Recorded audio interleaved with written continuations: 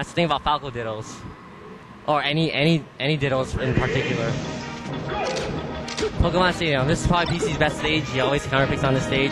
Falco does relatively well here.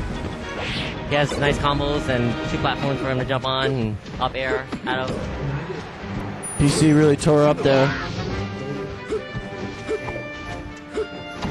Light shielding on that platform is a good protection move when your opponent has the invincibility frames to getting a match. Yeah, he was light shielding on that platform. Why would he light shield on that platform, Alpha? Is he light? When you're on the platform, you can't really get grabbed because the person has to first jump onto the platform, and then you can't be attacked from the light shield because the bubble's too big. Yeah, and usually during a light shield, if the opponent hits you, you usually get knocked off since your light shielding is much weaker than the regular shield. Yep. So it's one of the safer maneuvers during the invincibility frames to do it on a platform. Good down smash.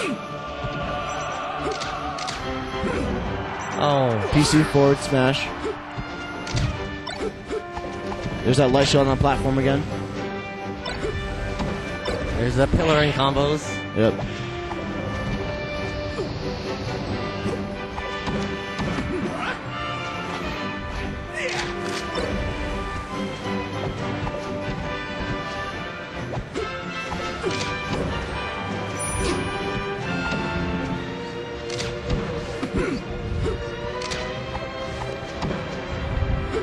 Right now they're basically just trading hits. No one seems to be able to land a combo. First person who does will probably get the kill. Oh, I was gonna think he was gonna do a back air there, but he did a forward smash, but just missed. Just missed.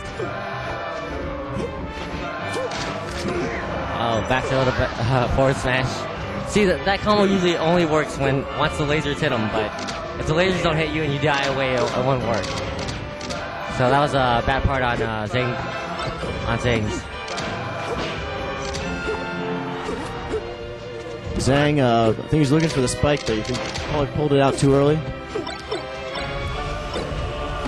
There's that dangerous double shine.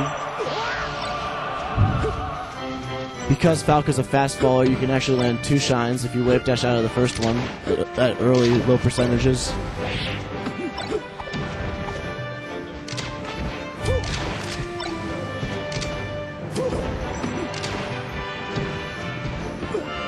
Zang's playing a little bit better here at the end. Oh,